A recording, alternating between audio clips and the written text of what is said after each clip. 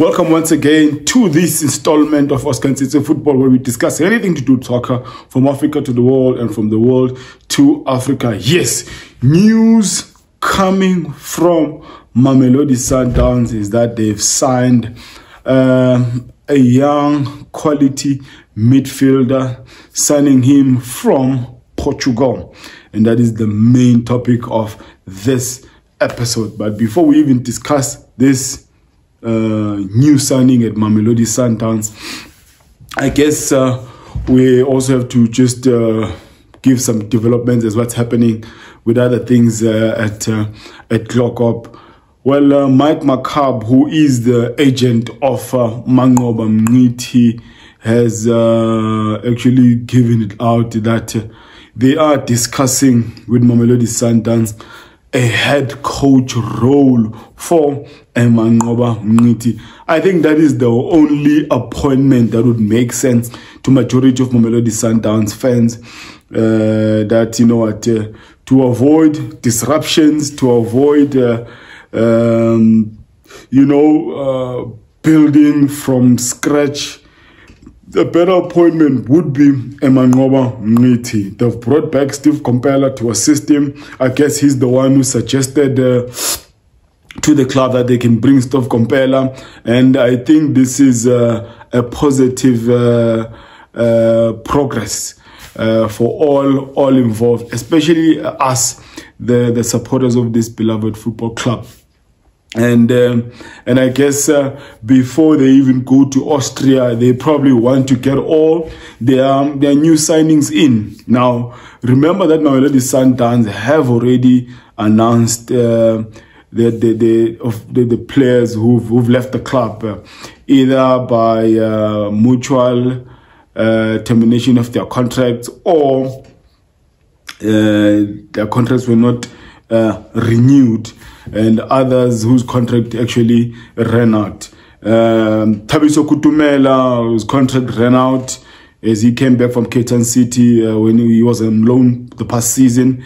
And then you have got a Uruguayan who's been at the club for, I think, more than 7 years, if not 7 years. I'm talking about the Uruguayan Gatson, Sirino, who served the club with flying colors. He became also a fan favorite. And then you have a junior Mandieta, only spent a season at Mamelodi Sundowns, but then he's been signed by a Greece Super League team. And after just one season, we don't know the details of what happened between him and the club, whether he was bought outright or the contract was terminated. We don't know.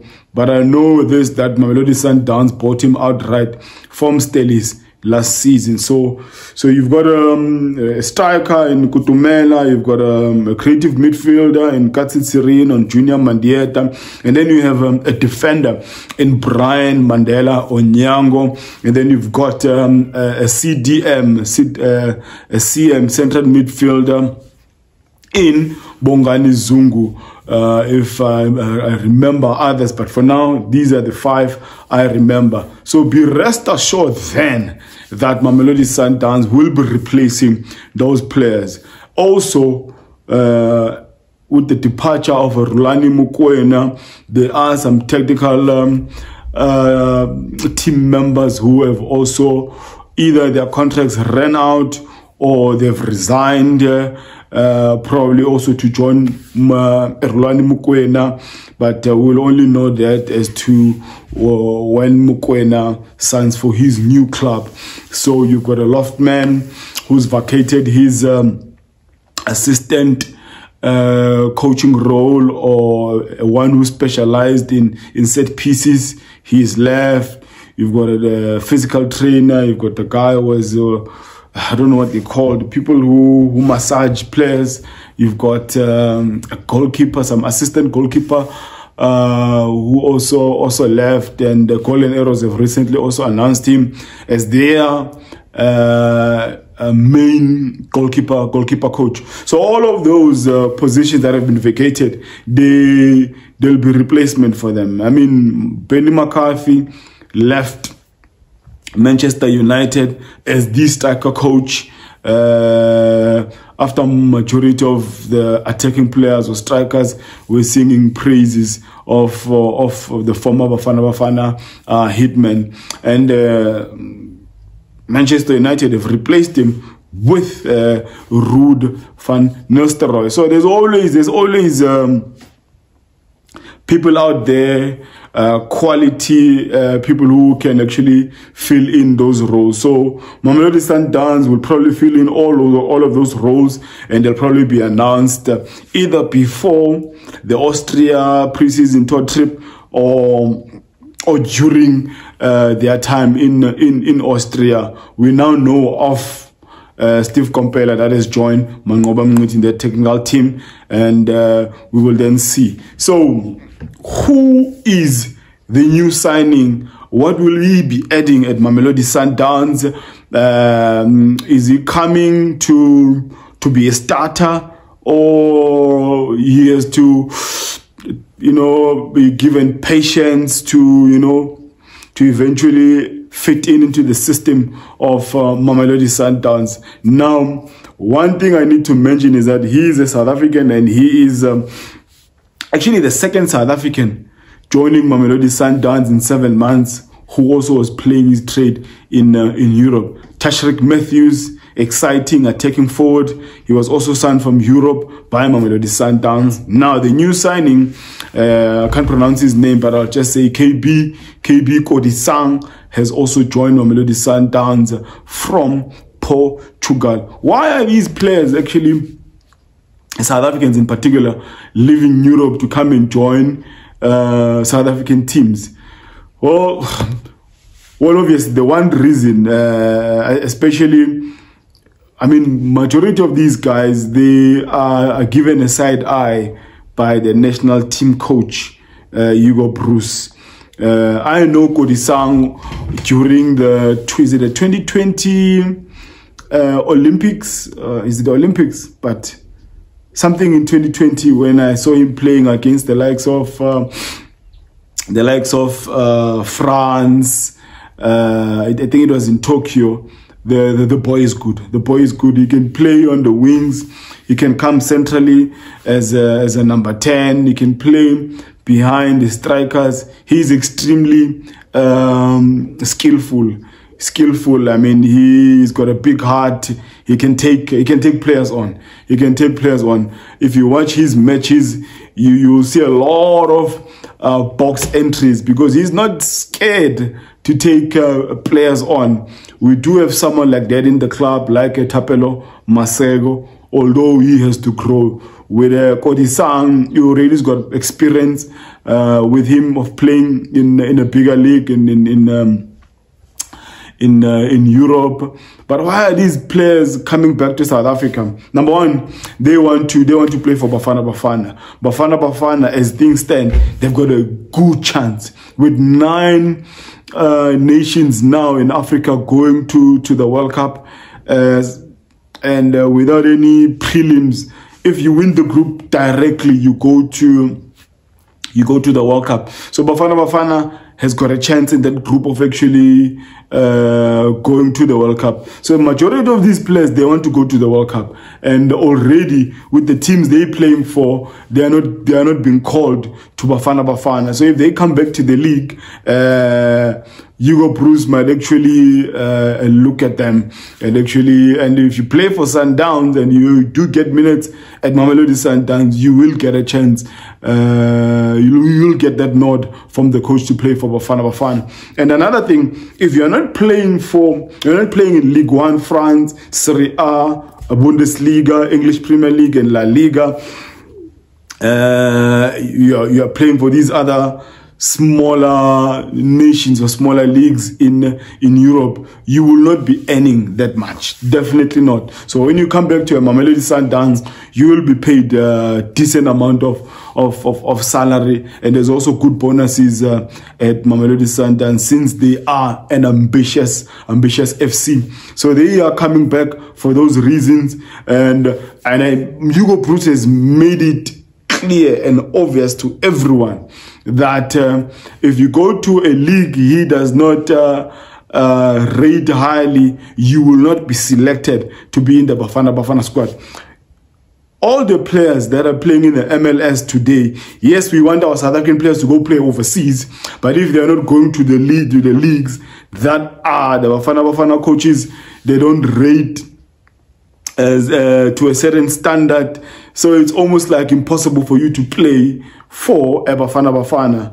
Njabulo Blom, he's performing week in, week out in the MLS, but Hugo Bros, they're not giving him a chance. You've got a Bongani Shongwane, who's playing for Minnesota, something, MLS. He's scoring goals, he's assisting. He's not given a chance in Bafana. You have, well, this one is not performing, but he left the country as one of the best strikers. I'm talking about Cassius Mailula. All of the guys in MLS, they have not been called back. They're not even in the AFCON prelim squad for AFCON in Ivory Coast. So those are some of the reasons some of these players will come back. If you're playing in Sweden, you're playing in Denmark, you're playing in Norway, playing in Finland, you're playing all these unknown, leagues, Russia, Serbia, forget about having a chance. So these players are coming back because they see a chance that Bafana might actually be going to the 2026 World Cup, and that is around the corner. I don't blame the likes of Kodisang coming back to South Africa. Even Esitole was given a call last season by Kaizer Chiefs to come back home, and I don't know what happened there, but there's been interest from South African clubs for players who are playing in Portugal. Portugal is a feeder league for the top 5 leagues in Europe. So that's why some of these players are coming back. So Kodisang joining Mamelodi Sundowns is a quality acquisition, quality addition. And number 10, someone who can learn from Shishi and actually even take Mshishi's position.